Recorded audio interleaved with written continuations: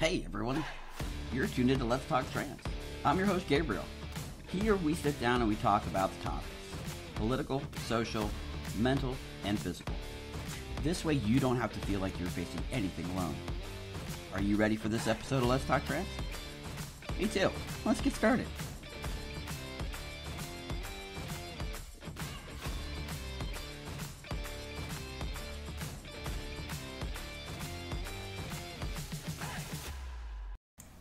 Hey, that was me. How'd you think of the new, or what'd you think of the new intro?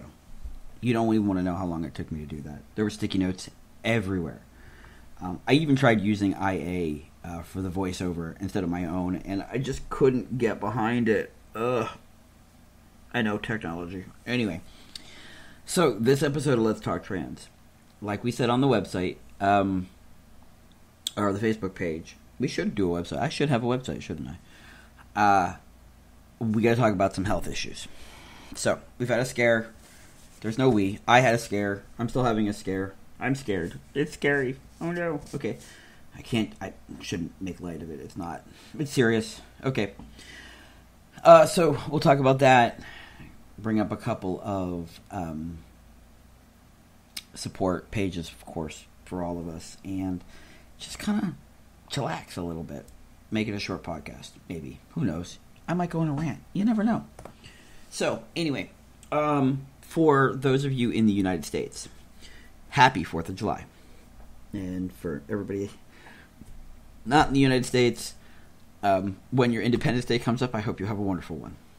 So, for those of you not in the United States who don't know why I just said happy 4th of July, like big freaking deal, in 1776, the United States declared its independence from King George and Great Britain, and thus throwing the two countries, well, the country and the colony at war with one another, and we would eventually win our independence. But that was a whole, like I said, 1776, a long time ago. And it doesn't matter because we're still really good friends with the UK and most of the world, I think. Most of the world. We won't go there. But I hope everybody had a fabulous Father's Day. And I went to, like I said, our Pride Fest. And I went in my free Dad Hug shirt, which I had bought right after Pride Fest last year. And I was like, that's it. I'm saving it. I'm going to wear it next year. And my whole goal was to find someone with a free mom hug shirt. And not only did I find somebody, but I actually found an organization called freemomhugs.org. And it was really, really cool. I friended them on Facebook, and what they do is this organization, they make sure that somebody is at an event so that there's always someone who will dish out a free mom hug or a free dad hug. And it was really cool. I did join up, so we'll see if I go to any events, which would kind of be cool, but we won't go there. So anyhow, that was that, and then this is this. So, I'm going to go backwards to Father's Day. All right. I had a diabetic episode. My blood sugar dropped dangerously low. It was not a good number, and I was not diabetic at the time. I'm still not technically classified as diabetic. I am classified as pre-diabetic, although I kind of expect that number to change here, or that information to change. So I was at my mother's house with my sister. My mom's an EMT, my sister's a nurse. So it wasn't like I wasn't in good company when it happened. I was not able to articulate very well. I was not able to communicate what was going on. It felt like my body was shaking. It was funny. It wasn't funny. It was a unique feeling. I felt like I had tremors, like my hand, like I kept looking down at my hand, expecting that my hands were shaking, but they weren't. But internally, and my sister told me it was kind of like a car engine. I was trying to pump insulin that wasn't there, and we took my blood sugar, found out the numbers. My sister looked at me and goes, "I'm hungry. I'm gonna have a ham sandwich. Would you like a ham sandwich?" And I'm like, I just nodded. I'm like, yeah, I need it. I need something, and a ham sandwich and a Gatorade, and about a half hour later, and I was all right. But it was scary. I'd had a couple of them before. I didn't really realize what they were. And I'd been alone. This was the first time where I was actually around somebody who could identify what it was.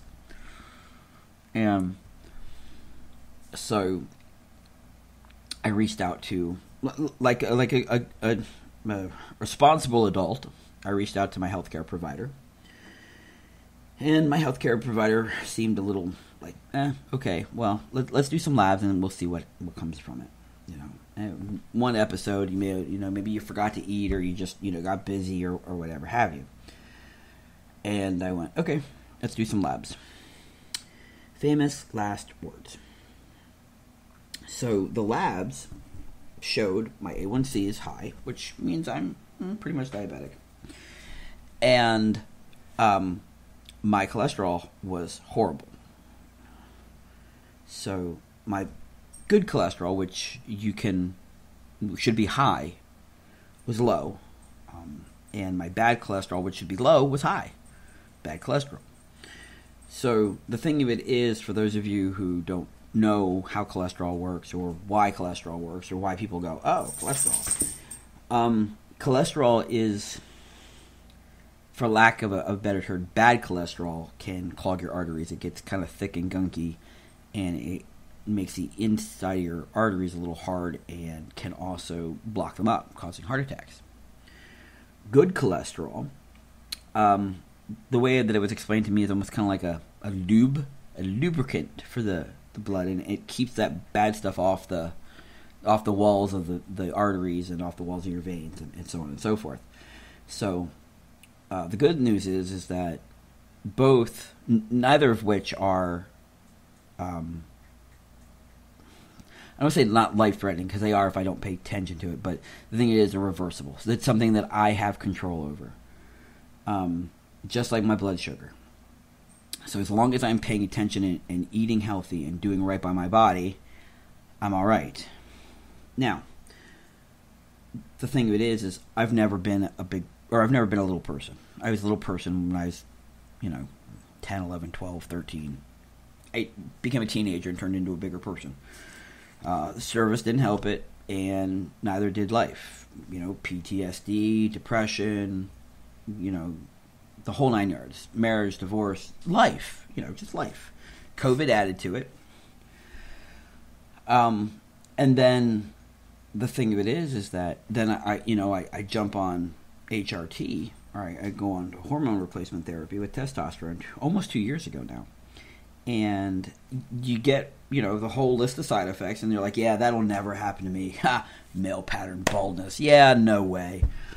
And then, guess what? Yeah. Both type 2 diabetes and bad cholesterol are a side effect of testosterone therapy, hormone therapy. Complications include acne, weight gain, male pattern baldness, sleep apnea, risking high cholesterol, high blood pressure. So the thing of it is that while I was doing this to my body a long time ago, like I've definitely treated my body like an amusement park. So I kind of set myself up for this one, but then coming out and deciding to go on hormone therapy made it worse, or at least brought the conditions. All right, that's not the right word. Let me see. Rapidly intensified a pre-existing condition. How's that? So what was already there and was already brewing, HRT just kind of made it happen faster. And I'm neither a glass half empty nor a glass half full person. I kind of like to see both sides of the spectrum. So the pro and con. At least I found out about it now in my early 40s, when I'm still young enough and healthy enough to do something about it. I can reverse these effects. This is not, I'm not in my 60s or 70s and going, frick, I'm doomed. On the other hand, on a glass half empty side, is I want to slap myself because guess what? I did this to myself. Not the HRT did this to myself. Okay? So for anybody who is listening, and there may or may not be people who listen to us or listen to the podcast and go, see, God did this to you. No, God didn't do this to me. This is not punishment in any way, shape, or form. You know who did this to me? Ow! Oh, I hit myself on the sutures. I did this to me. I hit myself in my chest. Oh, no, I don't have sunburn. Oh, cheese and rice. 2 months and it still hurts. I did this to me. Soda, popcorn, junk food, fast food, lethargic behavior, sitting at my computer while, sitting, not going out bike riding, not playing football, not walking every night with the dogs. I did this to me. All right. And yeah, some of it's a pre-existing, yes, I have one big parent or one bigger parent, one smaller parent. So yeah, some of it's a little genetic, but some of it's not. I wasn't born a big kid. Again, I was a very active youth. So this is on me. So that being said, I am going to work at it. I've reached out to all the appropriate doctors. My primary at the VA and I are talking about it. My primary outside of the VA are talking about it. My endocrinologist and I are watching the numbers. And my psychologist and I are talking about food addiction. Now, this is one of those things that I wanted to talk about. Because while it's a very U.S. thing or a very United States type thing, there's still a level of it in every country, or most countries. So here in the U.S., 42% of Americans, 42% of American adults are obese. And then there's another 30% that are overweight. Now, for some of you, well, what's the difference? Well, for people who are, let's see, the difference between overweight and obese, that's always a good question because I didn't look that one up. I don't even know why I brought it. But naturally, I'll look it up for you. So the difference between overweight and obese is not a number thing. So it's not like, a person weighs this amount of weight, they're obese, or they weigh this amount of weight, pounds or kilograms or stones or however we weigh ourselves. It comes down to what they call BMI, or your body mass index. And yes, that's a number, but it's not, again, it's not like pounds, or it comes down to how much fat your body has on you based on your height, based on measurements. It's actually a science, and I like science. I love numbers and science. It's always been one of those things for me. So there are 5 categories. There's underweight, normal, overweight, obese, and extreme obesity. So if you have 30 to 34%, or 30 to 35 BMI, which means basically like 35% of your body weight is fat, you're obese. If it's 25 to 30, or 25 to 29, 25 to 30, then you're overweight. So the thing of it is that the majority of Americans are either overweight or in that obese category. 11% are type 2 diabetic. So here in this country, and I've heard it referred to a couple of times as first world issues. We have a first world issue. Our first world issue is that we have access to fast food, we have access to junk food, and we have no concept how to control ourselves on that. I'm guilty of that. I'm absolutely guilty of that. It is so easy for me to get out of work and stop at McDonald's or stop at Burger King or Taco Bell or wherever and grab a sandwich on my way home so that when I get home, I can instantly start doing whatever it is that I need to do, whether it's the podcast, photography, prepping things for the kids, working with the dogs, working in the yard. It's so much easier for me to grab that junk food and then do that than it is to come home and make a meal, make a healthy meal, because there's a difference between a healthy meal and just, hot dogs and french fries in the deep fryer. Yeah. And I know, we have air fryers, but the thing of it is that that's not, an air fryer is like marginally better, but it's like the difference, for me, in my opinion, it's the difference between butter and margarine. Yeah. So, like I said, here in the United States, we have this huge, huge problem. And this particular problem, especially, again, for me, facilitated my diabetes, and it facilitated the bad cholesterol. Now, I said I was talking to a psychologist. I reached out to a psychologist, same psychologist I came out to 2 years ago. Now, we stayed in touch, through my surgeries and my journey, and I said, hey, look, I think I have a food addiction, and I need to know how to break this habit. How do I get rid of soda? How do I break the habit? And she said, this is fabulous. Let's schedule an appointment. We'll talk about this. And because she's like, this is what we do.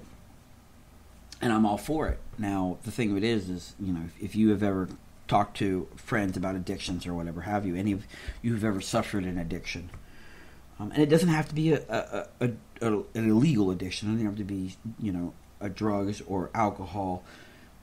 There are so many variances of addiction out there. There's sex addiction. There's shopping addiction. There's food addiction. You don't think for a second that, any one addiction is better or worse. Or, you know what I mean? Don't think that, Gabe's saying he's addicted to soda. Boo-hoo. Well, guess what? Soda, if I don't break this addiction, it's going to kill me. It's not a matter of, it's just like a shopping addiction, shopping for shoes. Well, if you can't control your addiction for that brand new pair of sneaks, or that brand new pair of Jordans, or that brand new boots, or the Prada purse, or whatever have you, you pay so much money for those things, you're willing to overlook the bills, you're willing to overlook the groceries, you're willing to overlook the mortgage. And the next thing you know, you're homeless. Who gives a sugar if you I almost said the wrong word. Who gives a sugar if you have Prada or Jordans if you're living in a cardboard box? You know what I mean? And that's the thing. I mean, like, addictions, regardless, can lead everywhere. I know someone who has one of these addictions or had an addiction, and he was a police officer in our community. He was beloved, absolutely beloved by the kids in our community. He taught martial arts, and it turned out that he was an addict. And it destroyed, not only did it destroy him and his family, but it destroyed the kids that looked up to him, the community that it looked up to him. And like I said, it wasn't an illegal addiction, but it was an addiction nonetheless. And the problem was that addiction took him in an illegal path. And he's now sitting comfortably behind bars, or uncomfortably behind bars. And yes and no, I'm off topic. I'm not, but I am. But the thing of it is that it's not just, oh, it's soda, get off of it. Oh, it's soda, quit drinking it. Oh my God, I used to drink soda. I haven't had soda for... Yes, I understand all of those. I do. I've heard them. I can't tell you how many times I've heard them. But you know what I also hear? I hear people who are smoking or vaping going, oh yeah, man, I quit soda years ago. And they're got that chemical that they're breathing in. And I'm like, well, what about that? Oh, I don't need to give this up. See? Or, I gave up soda a long time ago, but, I had to substitute it with something else. I substituted it with potato chips, or I substituted it with iced tea. Well, now I've got kidney stones because I'm slugging down so much iced tea. It's, it's the devil in this hand and the devil in that hand, for lack of a better term. Or what is it? The devil you know versus the devil you don't mentality. So the thing of it is I'm going about it from a psychological standpoint. I'm going about it through a means of which I'm hoping a person who is way more skilled at this than I am can help me break an addiction. And I fully expect that once we have that conversation, that addiction will be like every other addiction I've ever seen or heard about. That is that, don't touch it, don't look at it, you're going to always want it. There's no, you know what I mean? Like, yeah, don't have it in the house type mentality, or you will fall back on it, which scares me. What I'm hoping, and one of the things that I get from this, and the upside of this, again, that glass half empty, half full mentality, is that I want to know is once I get off the soda, once I do this, once I start in that direction, that positive direction, Am I going to lose weight like a man because I have testosterone and I have no estrogen in my system? Or am I going to still lose weight like a woman? Being that, genetically I am still predispositioned as a female. And the cool thing is when I talk to my doctors about that, they're all like, yeah, we don't know either. One of the things that I absolutely love is, for those of you who don't know, maybe you haven't listened or you haven't listened long enough, I'm a teacher. I teach history and I teach science. I truly, truly love the science behind this. And I love, in some cases, being the guinea pig. This is one of those times where I'm going to be a guinea pig. We're going to find out whether or not I lose weight like a man, which means that taking away the soda will, it'll fall off, or am I going to struggle with it, and I'm still going to have issues. So we'll see what happens. It's fun because, again, when the doctors don't know and you don't know, there's only one thing to do. You document everything. You document it all. And you check and you know what I mean? Like, again, I become the human guinea pig. And I like that. I always like being the guinea pig. I don't know why. Kind of like experimenting on myself because I won't let anybody else do it. But those are the things, like I said, those are the things that we wanted to talk about. So, like I said, in my field, I'm truly blessed. I'm truly, truly blessed. One, I live in a state where being transgender or being a person who is transitioning is not hindered by my government, or is not hindered by my state government or my Commonwealth government, because I live in a Commonwealth. I'm truly fortunate in the regard that not only do I have a job where my insurance covers things like top surgery, but I also have access to the VA. For those of you who don't know what a VA is, it's Veterans Affairs. That means that I served in the military. I have access to these benefits because of my service time, where I can have a hospital that is designated for veterans. When I have a primary, I have both an outside primary and a VA primary, and they talk. The information is shared back and forth. And the beauty of it is the VA covers my hormone therapy. The VA it's no charge to me. I don't have to sweat it. I don't have to worry about the VA charging me for it. That's one of those benefits. I found out again at our Pride Fest. Oh my God, about a week ago I think it was, that my VA had a LGBTQ veteran care coordinator, which I didn't even realize we had a veteran care coordinator.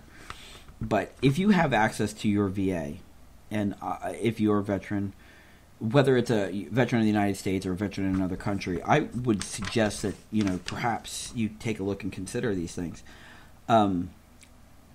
Our veterans, our organization, our VA offers individual and couples group mental health care, hormone. So they basically offer therapy, hormone replacement therapy, pre-operation psychological evaluations for transgender vets. This means that my psych eval could have been covered by the VA. Now it was, we did all the evaluations and everything outside, and it was covered anyway. But for somebody who perhaps doesn't have insurance like mine, or doesn't have insurance at all, the VA's there for them. All right? Empowerment and psychoeducational groups. Again, counseling. Voice feminization and masculinization therapy. Voice coaching. I did not realize that the VA actually offers voice coaching and covers voice coaching. I wish I would have known about these services a while ago. I really, truly would love to have been able to share this with some people. But, and the beauty of it is that they give you this little flyer, and I've got it here. It's very, like I said, it's very nice. It's very simple. It's, got some information on it. But they tell you point blank, and this applies in either way. If I come out to my provider, will my benefits be taken away? And here's the thing. If you come out to your provider, okay, whether you come out to a civilian provider or a VA provider, unless you are a minor, okay, here in PA it's 14. That's doctor patient privilege. Okay, they can't tell anybody, right? And the thing of it is your doctors need to know. Your doctors can't treat you effectively if they don't know what's going on with you, psychologically, physiologically, and physically. Notice I didn't say metaphysically. We won't go there. All right. But the thing of it is if my doctors didn't know that I was on HRT, let's say I was getting it from an outside source, would they have any clue that the cholesterol and the diabetes were in part due to my testosterone levels? No. Now, in the same breath, they are suggesting that I they want me to go bi-weekly on my testosterone, see if that helps any. But in the same breath, by doing that, I stay off other medications. Okay.